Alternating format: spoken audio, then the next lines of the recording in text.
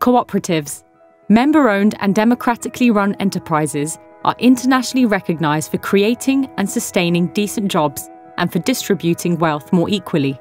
We know that cooperatives have an enormous impact around the world, but historically this has been difficult to quantify in an internationally harmonised and comparable manner, making it harder to effectively justify supporting them. In order to develop appropriate policies and programmes for cooperatives, the ILO has been facilitating the development of statistics on cooperatives that will provide an adequate information base on the number and type of cooperatives, members of cooperatives, and the work and economic contribution generated by cooperatives in a reliable and comparable manner across the globe. The ILO first adopted the Promotion of Cooperatives Recommendation Number 193 in 2002, an international standard that, among other things, encourages governments to harmonise the way in which they gather national statistics on cooperatives. In 2013, the 19th session of the International Conference of Labour Statisticians, ICLS, adopted a statistical resolution concerning further work on statistics on cooperatives.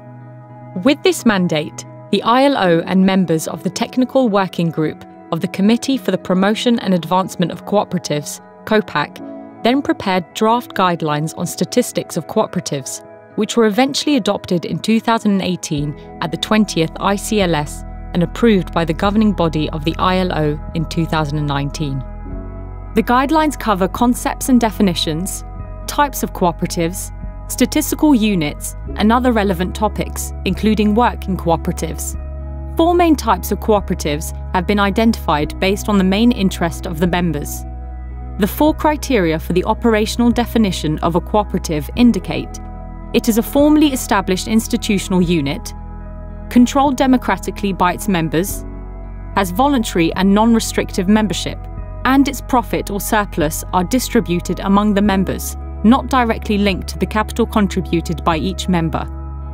Work within the scope of cooperatives can be undertaken by members and by non-members, and may include all forms of work defined in the most recent version of the International Standard Classification of Employment.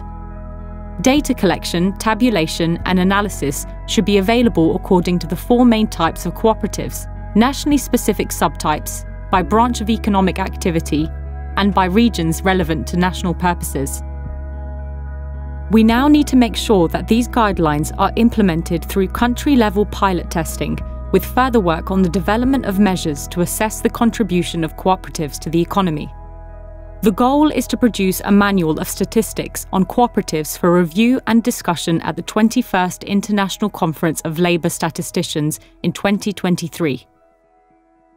We hope you will join us in this journey. To get involved, contact us at coop@ilo.org.